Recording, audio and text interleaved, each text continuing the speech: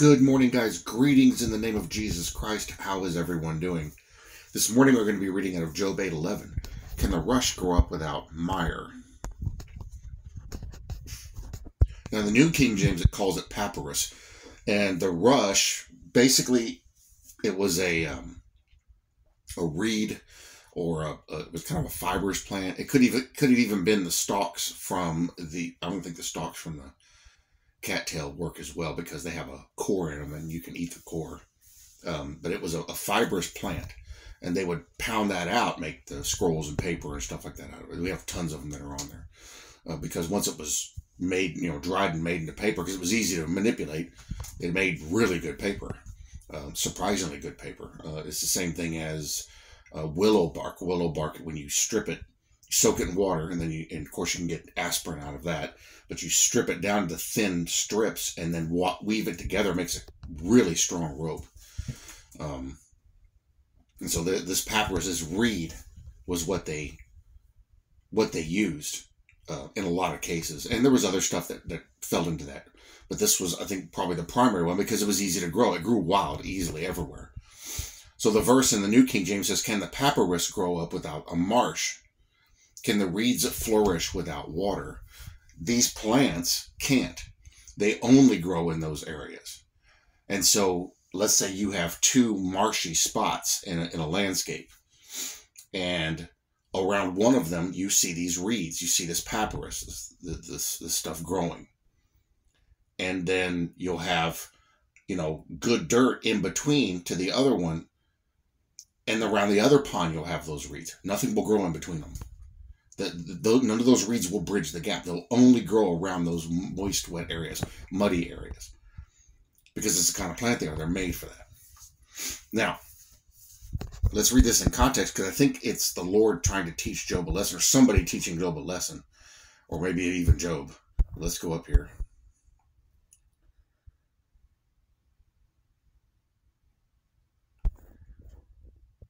Okay, we'll start here, verse 5. "If you would earnestly seek God and make your supplication to the Almighty, if you were pure and upright, surely now he would awake for you and prosper your rightful dwelling place." Now, this is one of Job's supposed friends, Bildad, actually. So this is Bildad speaking. And we know later in this book that, because I did a playlist on this, later in this book, it turns out that his friends are actually trying to ruin him instead of encourage him. And he knew, and he makes that evident that he knew and calls him out. "Though your beginning was small," verse 7, "yet your latter end would increase abundantly. For inquire, please, of the former age, and consider the things discovered by their fathers. For we were born yesterday and know nothing, because our days on earth are a shadow." This is an interesting statement he's making here. "Though your beginning was small," yet Job was the richest person in the land, "yet your latter end would increase abundantly." That's the truth. But is he speaking spiritually, or is he speaking carnally? "For inquire, please, of the former age." What age would have been before them? Is he talking about going back to Adam? Because Job was before Abraham, I believe. No, take that back. Job was after Abraham, I think. So, what age is he referring to? Before anything was created? I don't know. "And consider the things discovered by their fathers." So I'm guessing by his speech here, he's talking about the previous age, and an age usually runs about 2,000 years. The previous age prior to the one he's living in. "For we were born yesterday and know nothing, yet these are grown men." So he understands we are young, we don't know anything, because our days on earth are a shadow. That seems to tell me he might be talking about something else other than people. Possible. "Will they not teach you and tell you and utter words from their heart? Can the papyrus grow up without a marsh? Can the reeds flourish without water? While it is yet green and not come down, it withers before any other plant, because it's a very tender plant. So are the paths of all who forget God, and the hope of the hypocrite shall perish, whose confidence shall be cut off. and whose trust is a spider's web. He leans on his house, but it does not stand. He holds it fast, but it does not endure. He grows green in the sun, and his branches spread out in his garden. His roots wrap around the rock heap and look for a place in the stones. If he is destroyed from his place, then it will deny him, saying, I have not seen you. Behold, this is the joy of his way, and out of the earth others will grow. Behold, God will not cast away the blameless, nor will he uphold the evildoers. He will yet fill your mouth with laughing and your lips with rejoicing. Very interesting speeches going on here. I covered some of this in the playlist, and just keep in mind, these playlists that I do, they're not, it's not everything in there. They're not. It's not every single thing we can find. The idea is to inspire you guys to read it. But just like we see some certain things here, like he's alluding to something else, and that's what we discovered then too. And that's what's funny about some of the interactions, is that you see what they're saying, but when you stop and think about it for a minute, you're like, wait, what is he talking about? Is he talking about something much bigger than that? And it's all part of the wording of the Lord and what he put in there. It's actually very interesting. There's so much more in this book. We just have to, in our lifetime, we can never learn it. You studied the Bible for 1,000 years, you can never learn everything in it. The rush is spongy and hollow, and even so is a hypocrite. There is no substance or stability in him. So they're soft on the inside. They may seem like they're hard on the outside, but they're soft on the inside.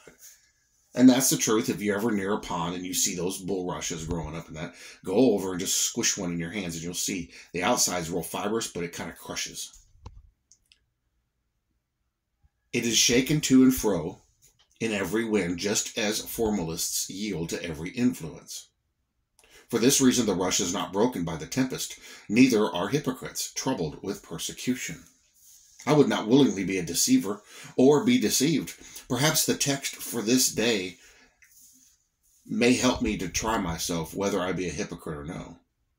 The rush by nature lives in water and owes its very existence to the mire and moisture wherein it has taken root. Let the mire become dry and the rush withers very quickly.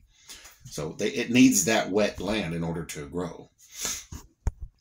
Its greenness is absolutely dependent upon circumstances. I think I just know where he's going here. So the only way that bulrush is able to survive and grow is by the circumstances it finds itself in. A present abundance of water makes it flourish, and a drought destroys it at once. Is this my case? Do I only serve God when I'm in good company, or when religion is profitable and respectable? And this is a great issue for Christians today. They're a Christian as long as everything runs smooth. But as soon as things start getting a little off, like what we've seen the last 5 years, especially the last 2, how people have started to accept things they know they're not supposed to be accepting about other people, the trans community, the homosexual community, the Satanism.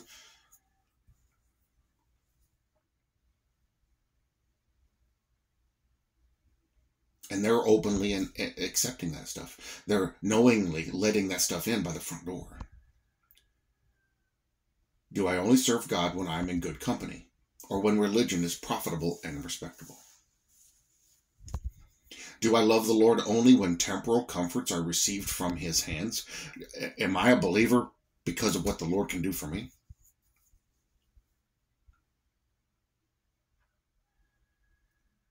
A lot of people, this is the thing. As long as they're getting what they want, they're a believer. As long as it's a financial benefit or a carnal or physical benefit, physical things, they're happy. As soon as that changes, they're not. This is the big tool that the Lord uses to purge his church, because, and it's happening now. We see people leaving in droves. They said that the exodus from the quote-unquote Christian faith worldwide is exponential, and they said it's frightening because it's happening so fast. Yet the people are still going to churches, and yet they're leaving the truth. And the Bible told us this: a great apostasy is going to happen. There will be a defection from truth. That's what's happening. That's literally what's happening. A lot of people say that's not it. Then how do you explain what's happening? It's literally, this is what the Bible described. They're leaving truth. They know what truth is. They're leaving it. Some of the Christian community's worst enemies are other Christians. I think we are attacked more by our own that are named by us, like we are, than those outside. And so they're only Christians as long as everything goes good. As soon as everything goes bad, nope. They deny it. If so, I'm a base hypocrite. And like the withering rush, I shall perish when death deprives me of outward joys. And this is the big issue for a lot of people. What am I getting? Do I feel happy about that? And they don't like it. They will attack somebody if they come towards them with the truth. Because it takes away their joys. It takes away their sin. It takes away the things they love. But can I honestly assert that when bodily comforts have been few, and that can be described by anything we go through today, I mean, I have no reason to get out of bed in the morning. It hurts too much. I'm in pain right now sitting here. It's just the way of life. What I do here, the only comfort it offers me is the comfort of knowing that I'm able to serve my God and serve my brothers and sisters in a small way by doing this. That's it. I took the money out of the equation. There's no way to monetize this. I showed that in a video. I set it up that way on purpose. I even closed my AdSense account that I used to have. There's no way I can monetize these videos. I don't want to monetize them. I don't want money to be a factor. I don't do it for accolades because there's no reason to. I'm not the one that's running the show. It is him. What is there to gain from doing this as a human being? Almost nothing. But I still get up and do it, and I enjoy doing it. I love doing these videos. That's a big difference between what I'm doing here and how I'm doing it and why I'm doing it versus a lot of other people. Other people do it because they get donations, because they take the money out of the equation, stop donating to those other channels, watch how fast they shut that channel down. If it's not making them money, they're not going to keep doing it because they don't do it for the love of the word. They don't do it for the love of the Lord and his glorification.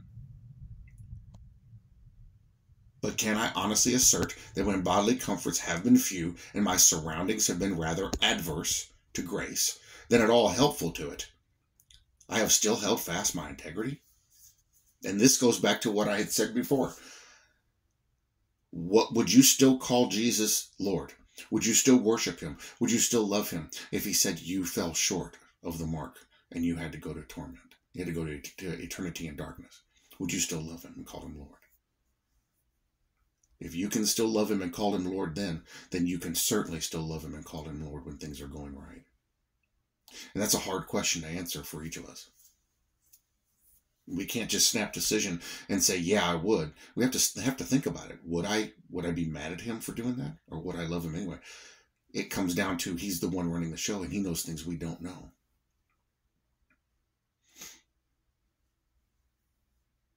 Then, if we hold fast to our integrity, like he says, I have still held fast to my integrity. If we hold fast to that, then have I hope that there is genuine, vital godliness in me. So if none of those things matter, if none of those things sway you from him because you're there for him, not there for them. That was one of the issues I ran into in my last church. You had to be there for the people. It was all about them and what was going for them. It was all about those. It had nothing to do, or very little to do, with the glory of God. I'm here because of God. I'm here because of Jesus Christ. I'm not here because of the other people. And that's a lot of churches today. Men go there to meet women. Women go there to meet men.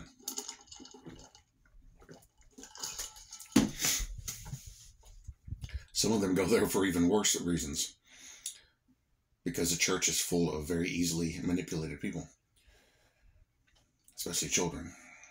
And I hate to even mention that, but that's the case today. Unfortunately.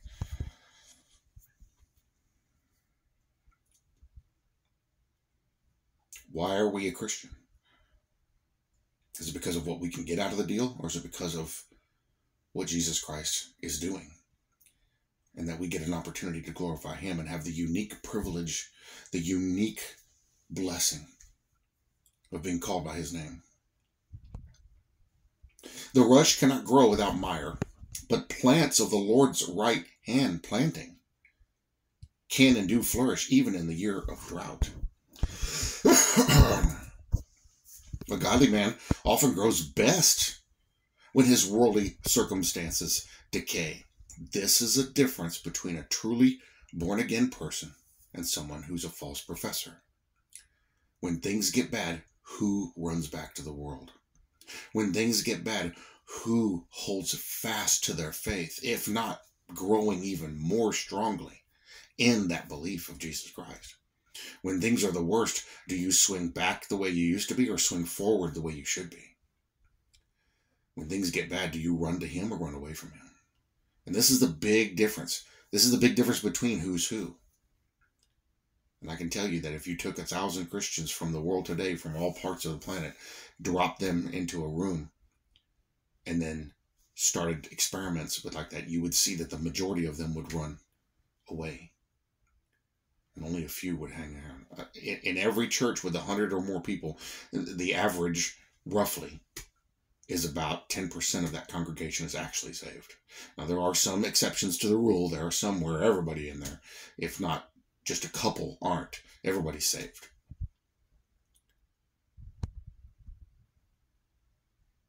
But a godly man often grows best when his worldly circumstances decay. He who follows Christ for his bag is a Judas. Judas Iscariot followed Christ because he got to run the money. He got to handle the money, and he was stealing it. They who follow for loaves and fishes are children of the devil. The people that were out there, the 5,000, and I talked about this in another video, I'll mention this again. When you read that story that he fed the 5,000, he didn't feed 5,000. It was 5,000 men. With wives, that's another 5,000. And this is just a general assumption. Let's say they all have at least one child, which most of the time, most of those households had multiple children. But let's say one child. You're already up to 15,000 people. If they had a second child, 20,000. You can see how quickly that number grows. They fed a lot of people. And when the food was gone, they all left. When Jesus started preaching conviction, they all left. They were there for a free meal. That's it. That's all they wanted. And that's the big thing today, the big problem today with people who go to church. They're there for a free meal. They're not there for Jesus Christ. They're not there to worship the Lord. They're not there for the love of God. They're there for themselves. 2,000 years ago, same thing was going on.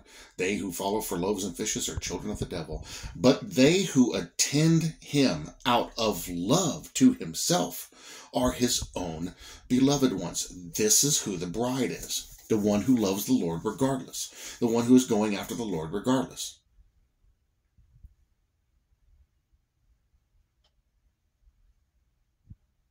So let's say we go back to the old ceremony with a Jewish wedding. So a guy would pick his bride. I'm going to go prepare a place for you. I'll be back.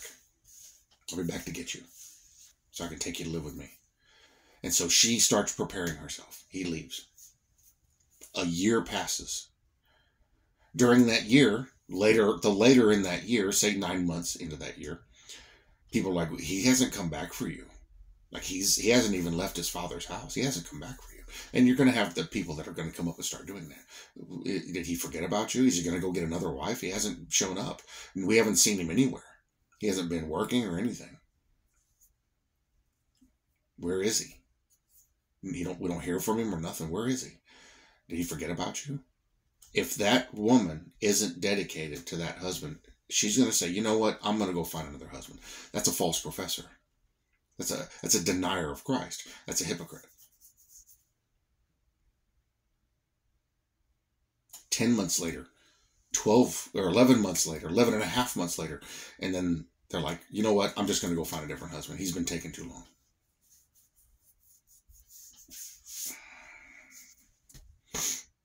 That's not the bride of Christ. And there are a lot who would be that way. He's taking too long. That's what's happening today. A lot of people are like, the Lord's taking too long to come back. I'm not waiting anymore. Well, then you were a hypocrite. Because he gave us clear instructions on his return. And there are a lot of people who are just giving up. Well, don't give up, because you fall into the category. Don't give up. The Lord said he's going to return. He's going to return. Do we really believe that? And that's a big issue today. That's why I use that as an example. Because if we attend him out of love to him, we are his. And so if you hang on because you know the truth. You hang on because you're hoping out of any hope towards him. You're hanging on because you love him and he told you to, and you care for him and you're waiting for him. That's the bride. That's why Hebrews 9:28 jumps off the page to me, because he says, I'm coming for those eagerly waiting for me. How many people have stopped watching? How many people don't eagerly wait for him anymore? I can tell you from 2019 on, just in America, thousands, if not more, stopped watching. They gave up. I saw their comments. A lot of people just went back to doing the same old thing in the world and gave up, even to the point of going and attacking other Christians because they were so upset that it didn't happen when they thought it was going to, because they were there for the free meal. They were there looking for the easy out. Well, it's not an easy out. It's hanging on. And so a lot of people are mad because it didn't happen in 2019 at the 70th year of Israel's rebirth. I think the Lord has kept it going. Not only does it fulfill the prophecies, not only does it fulfill the length of days it's supposed to fulfill, but it also purges the church of those who were just there for the fish sandwich.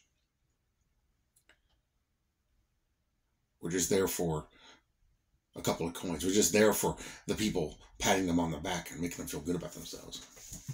They weren't there for him. Those of us that have hung on are here for him. Those of us that are staying the course are here for him. Those of us who are watching and waiting, regardless of what the rest of the world says and does, we belong to him.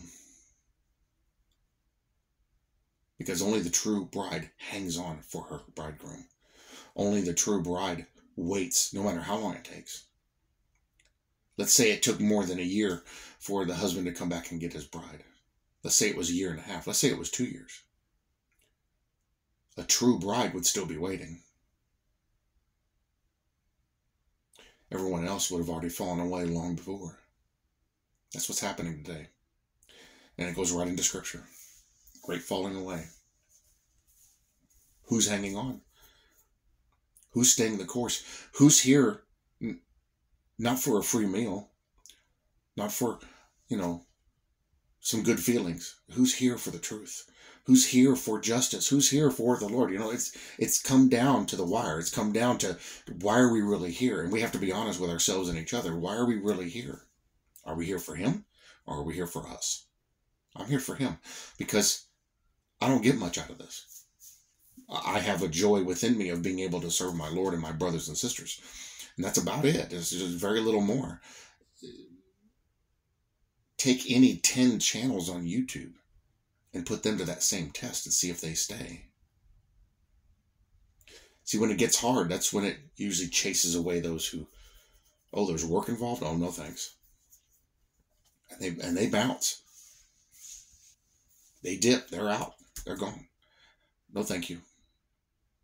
I'm happy just sitting in the back doing it an easy way.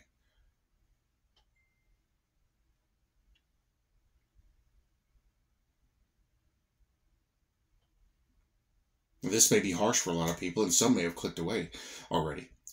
The facts remain, as that the Lord makes it very clear and very evident who are really his and who aren't. And we have to be honest with ourselves, because if we aren't, and here's the takeaway from everything I've said, if we aren't his bride, if we aren't where we should be, if we're just here for a sandwich, if we're just here to feel good, if we're just here for some coins, if we're just here for whatever gain we can get out of it, we can change that now. We have a chance to change it. And that's the point. We have to stop what we're doing and repent. If we're that way, we got to change.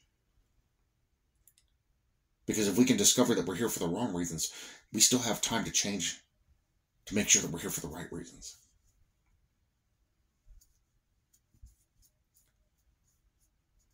See, a lot of people run when the messages get hard.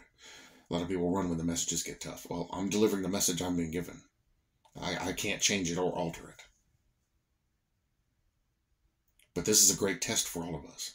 A test of the heart, a test of truth, a test of our true intentions. And the Lord will put everyone through this test. He's doing it right now. Look at what happened with Israel. Look at how many Christians attacked them and sided with the Palestinians. 76% of the Palestinians people want Israel dead. And Christians are siding with them? Are you serious? And it is happening. Here's the test. The test is happening. The test of faith is happening right before our very eyes. Those who are his are hanging on and blessing Israel. Israel, win your war. Go and fight your fight. The Lord is with you. Lord, bring them peace. Bring them victory. Bring them through this. There's still a lot more that has to be done. They can't go out now. So why are we really following the Lord? Why are we really? Are we there for the good feeling videos? And are you here watching for the videos that make you feel elated? Or are you here to get the truth? Are you here to really come to the core of what's really going on? What are my true intentions? Lord, let me find my life in thee and not in the mire of this world's favor and gain. If we're here for the world making us feel better about ourselves, we're wrong. If we're here because we're trying to feel good about our situation, we're wrong. If we're here because we're trying to feel that elated feeling like we're being lifted up off the floor, we're wrong. If we're here for any reason involving us, we're wrong. We have to be here for him. We have to be here for Jesus Christ because we're his bride. That's why we're here. That's why we're the bride. We're chosen. And we should be waiting eagerly. While we're waiting, let's walk in faith and truth, trusting him for all things, and hanging on to hope beyond hope. And when others fall away, we don't follow them. We don't get discouraged because of them. We keep going. Because there are some who are going to say, you know what? I'm not going to walk this path anymore. Hey, let's go off to the side over here. Look at this place. Let's go over here and hang out over here. No, thank you. Why not? I mean, we were walking. There's nothing happening. Let's just take a break. No, I'm going to keep going. Well, you have fun then. And then they go off the path and they go off back to the world. We're still trudging along. Keep going. That's the goal of what I'm doing here. One of them now, since we're so close, keep going. Don't give up now. Keep going. You know the truth. The truth has set you free. Can't stop now. Especially because they decide that we should do it. You know, when Satan gets into a heart, he's going to use that person to manipulate others. He's going to try to get others to stop looking, to others to give up, others to stop walking in faith. Just go along with everything. It's easier that way. Remember Adam and Eve? God restrained nothing from them except for one thing. And Satan went to Eve and said, he knew he couldn't get to Adam. Adam, I don't want nothing to do with you. But Eve, you know what? You can actually eat that. It's good food, tastes good. Did God really say you were going to die? He used coercion. He used manipulation. He used deflection. Deflect the blame off himself, of course. And then he stood back and watched the show.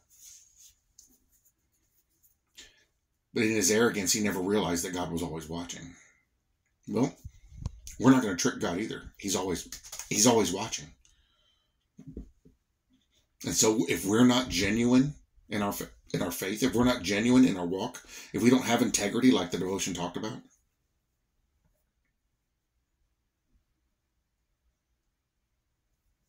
we're no better than a false professor. Now's the chance to change that.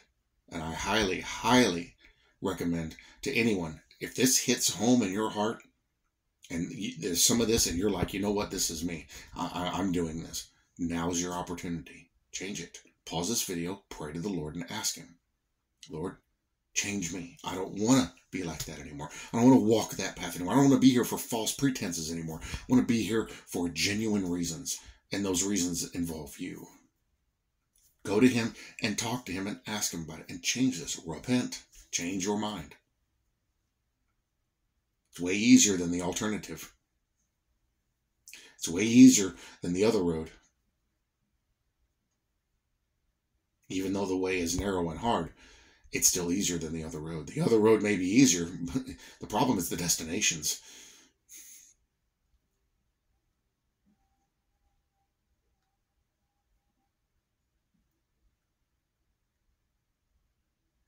Father, we come before you this morning in the name of Jesus Christ to give you praise, honor, and glory, and to lift you up and sing praises unto your holy name. Father, thank you for this holy word, and thank you for this devotion. Father, I pray that all who are listening, all who stayed, I know some probably clicked away, that they would receive this message rightly and receive it the way, for the reason why I gave it. You gave me the message, you gave me the words, but that they would receive it properly. They would receive it in a way that would cause them to actually pause and consider these things. And so that if they find something off in their walk, in their belief, and why they're here and why they're following you, that they have opportunity to change it. We have time to change it now. We have time to deal with these things now before the tribulation starts, before you come for your church. We have a chance to not be a hypocrite, to change the direction that we're going. Father, give us that ability.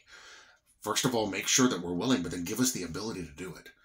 And if there's something that we're off on, if there's something that we're struggling with, Lord, give us strength to overcome it.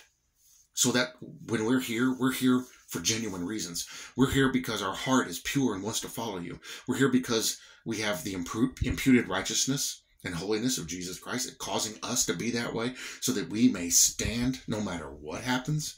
That if somebody out there decides they're going to try to coerce us, we stand our ground.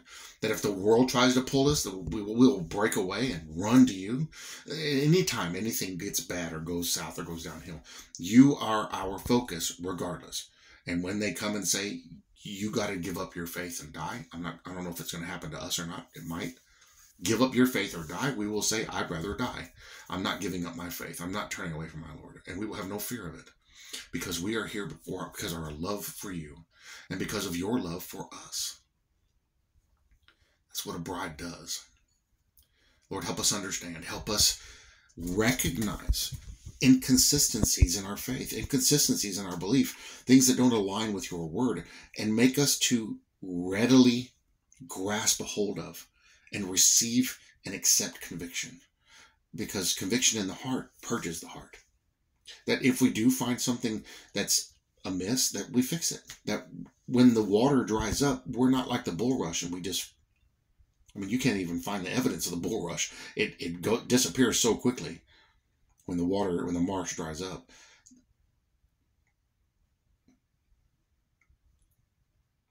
But instead, we'll be a deeply rooted tree, rooted in faith, rooted in truth, rooted in you, and that we will stand the test of time, the storms, anything that this world decides it wants to throw at us, and that the temptations of this world will have no effect on us anymore because we are enraptured with you. Thank you, Father, for your mercy and grace. Thank you for your great love. Thank you for your free gift of salvation. In Jesus' name we bless you, praise you, honor you, and glorify you. And in the mighty name of Jesus Christ we pray. Amen. Guys, thank you for joining me for morning devotion. It's no small thing to consider that I might be a hypocrite, that I might be off on certain things, that I might not be here for genuine reasons, but instead for selfish ones. That I might not be following him and calling myself a Christian for the right reasons. It takes a lot of soul searching.